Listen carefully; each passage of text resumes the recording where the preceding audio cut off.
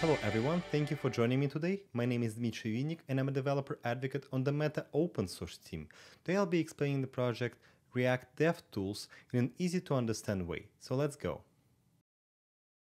Before explaining React DevTools, I need first to introduce React.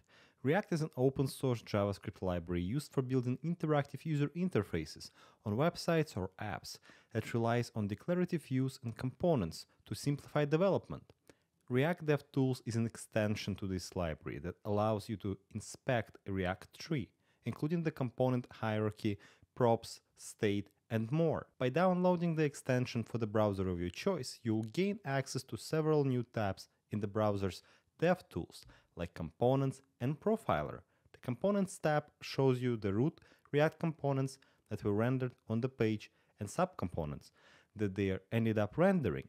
The Profiler tab allows you to record performance information. React was open sourced by Meta in 2013, and the first set of React DevTools was made public a year later, in 2014. Since then, millions of engineers worldwide at companies large and small have used React to build web applications. To learn more about React, visit its website and check its GitHub repo for installation guidelines and examples. You can download the React DevTools for different browsers in their respective extension stores.